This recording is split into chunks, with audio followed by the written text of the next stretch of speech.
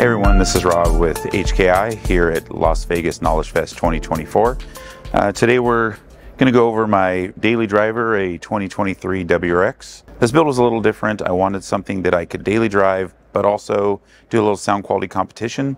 Because of that, I chose the Plutonium line, 28 SQ tweeters in the front stock location, 165 SQ mid basses in the door, and a complement of 4 Plutonium SQ10s, because I want a little bit extra, not just SQ. So as a daily driver, I want to be able to have a little bit more fun, a little bit more feel and enjoyment on my daily drives. Starting with the front doors, the dampening material we used was the Ground Zero Door Kit Pro. It has 4 different materials, each with a different purpose.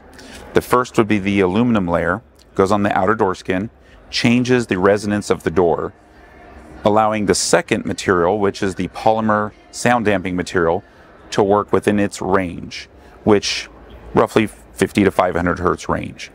Then we jump into the dense foam that grabs higher frequency range, eliminating 500 to 5,000 hertz, and that pretty much rounds out what we do inside the door panel. Then you have your door card and your interior door card, and we'll put another foam layer on that, which then stops vibrations happening between the 2 door panels. So in this vehicle, we're utilizing the factory head unit through an adapter into our Ground Zero 4-8 DSP that then feeds into the SounDigital GAN 2000.8 8-channel amplifier.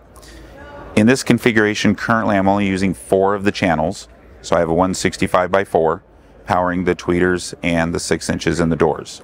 Separately, I have a SounDigital 3000.1 X2 running 4 Plutonium 10s sealed in a false floor. Additionally, you'll see in the installation there is another small amplifier. It's a SounDigital 1000.1 X2, and that's for future upgrade, looking at maybe doing a front subwoofer. The unused channels of the GAN amplifier, probably going to do something with a 3-way setup, maybe overpower the mid basses in the front. Should be something really fun, but for now we're just enjoying this 2-way, really musical, very simple system.